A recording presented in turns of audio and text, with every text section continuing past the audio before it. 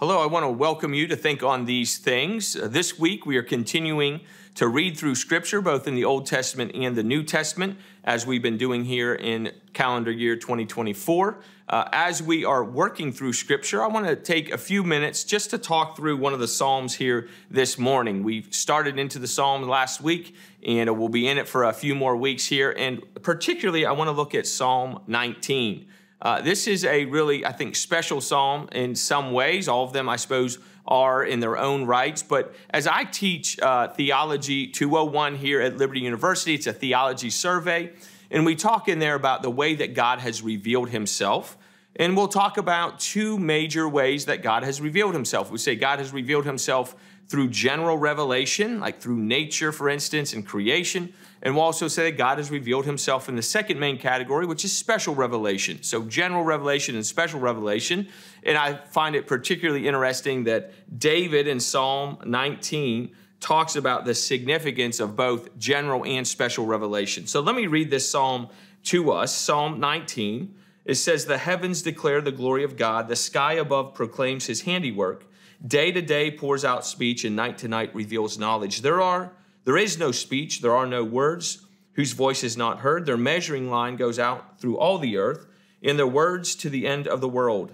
In them he has set a tent for the sun, which comes out like a bridegroom leaving his chamber, and like a strong man runs its course with joy. Its rising is from the end of the heavens, and its circuit to the end of them, and there is nothing hidden from its heat." I want to pause there.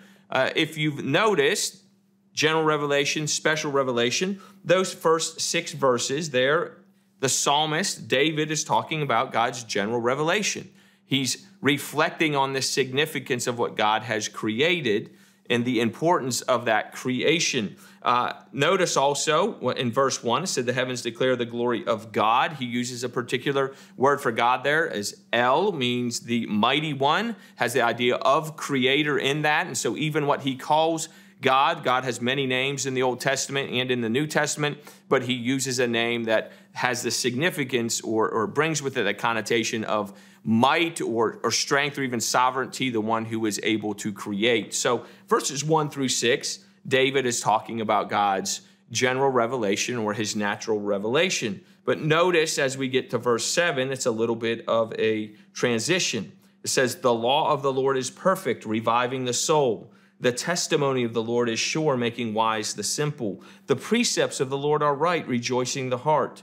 The commandment of the Lord is pure, enlightening the eyes. The fear of the Lord is clean and enduring forever. The rules of the Lord are true and righteous altogether. More to be desired are they than gold, even much fine gold, sweeter also than honey and drippings of the honeycomb. Moreover, by them is your servant warned. In keeping them there is great reward." He transitions from verse 6 to verse 7, now from God's general or natural revelation, God's special revelation.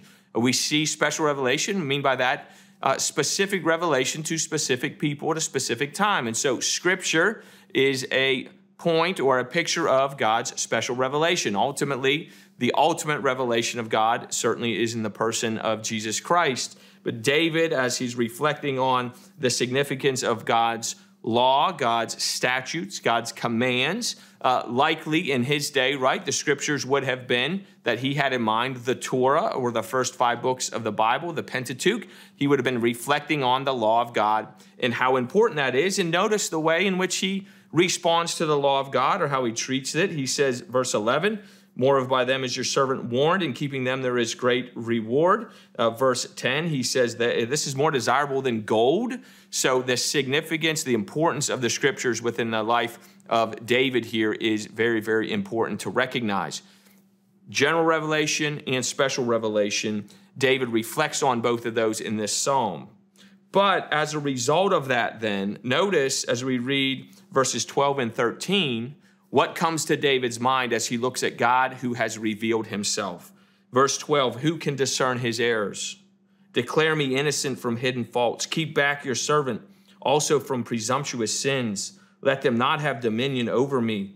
Then I shall be blameless and innocent of great transgression." The first response that David has to looking at God's general revelation, God's special revelation, is to acknowledge his own sinfulness. He realizes, I cannot stand before a holy God, the mighty God. Verse 7, it says the law of the Lord. It's the word for Jehovah. So El, the creator, and Jehovah, the existing one. I cannot stand before him. I recognize my own sinfulness. As God reveals himself to you in Scripture, do you see your own sinfulness? Face to face with a holy God, do you recognize that we cannot stand up to his righteousness? That is David's response. Hopefully that is ours as well. But he goes beyond that, right? He prays that God would help him to be blameless. But then look at verse 14 and the worship with which he praises God as he closes this psalm. He says, let the words of my mouth and the meditation of my heart be acceptable in your sight, O Lord, my rock and my redeemer. May that be our response to God revealing himself through the pages of Scripture, through his creation to us. May we see our own sinfulness, but through that, may we recognize what God has done, and may we come to him with a heart that is bowed before him, with a posture of worship before him, and in that, praise him for what he has done. I hope that this has been an encouragement to you. I know it is to me as I read through the Psalms. Thank you for joining us this week. I want to encourage you to join us as we read through Scripture and think on these things. In our Old Testament and New Testament reading plan, you can find more about that plan itself and also the programs and opportunities we offer through the School of Divinity here at Liberty University. If you visit our website, liberty.edu/divinity.